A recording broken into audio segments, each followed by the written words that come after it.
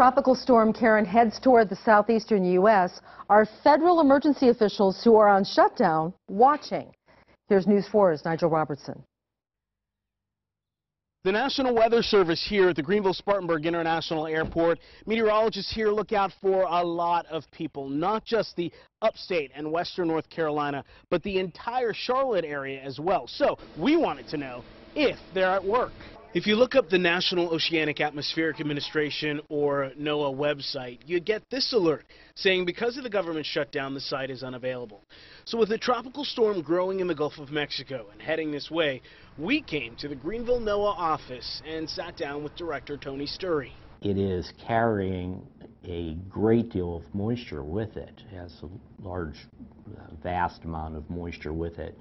And all of that is going to be brought along to the northeast. Sturry says he has a full team of people working.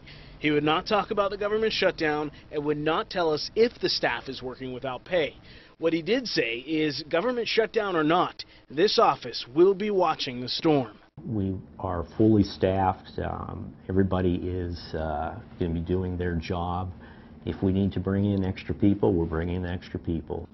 From the National Weather Service here at the Greenville Spartanburg International Airport, Nigel Robertson, WYFF News 4.